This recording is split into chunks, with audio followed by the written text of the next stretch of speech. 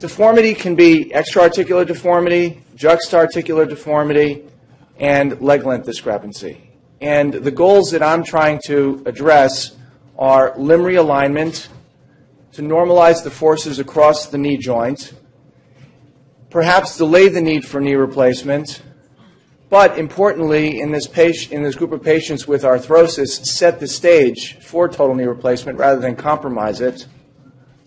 And in some cases, it's going to be an alternative to knee replacement, either because knee replacement is contraindicated or sometimes patients really just don't want the arthroplasty.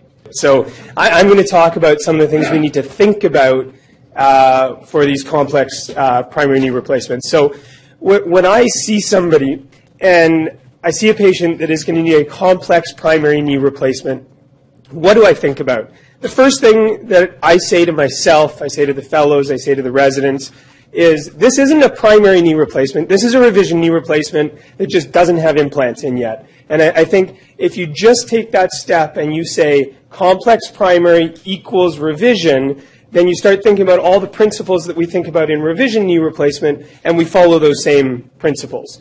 And so, you know, the issue of bone loss in total knee replacements is an interesting problem. We are going to not only be faced with, and I'm sure I get a lot of this up in my community, where a lot of the community doctors are not fully comfortable taking care of a infected joint, and so it gets sent to the orthopedic oncologist because we're the ones that are used to taking care of working with megaprostheses.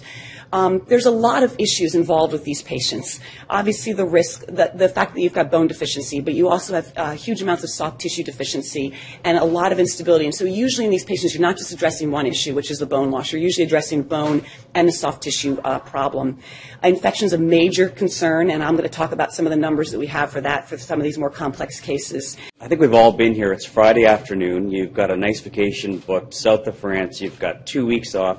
You got a small office, just follow-up patients, and Mr. Smith comes in, unbooked. He's got an ace bandage on his knee, just sitting in the waiting room. He's your last patient of the day. And you figure, oh, just a little wound problem, no big deal. Well, a little wound problem isn't such an issue unless it looks like this. And this is a big problem, as you all know. And unfortunately, it's a problem in arthroplasty. When do you make the decision to say, we're not going to revise this with another revision? We're going to say, okay, there's no more motion. We're going to do the fusion, and you know, what's your threshold? Understanding that the more revisions, the more likely that your knee fusion will fail, and you'll end up with an amputation.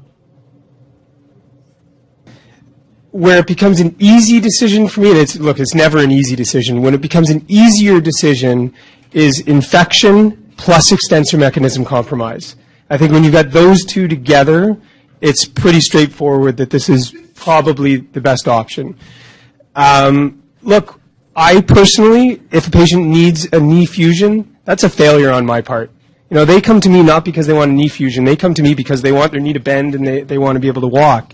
So I think infection plus extensor mechanism compromise, multiple infections, bad host, patients that have been through this. I just saw a guy that came into me a couple of weeks ago, has been up in Westchester. He's had 14 operations for infection in his knee. It's been 2 years, and he's tired of it.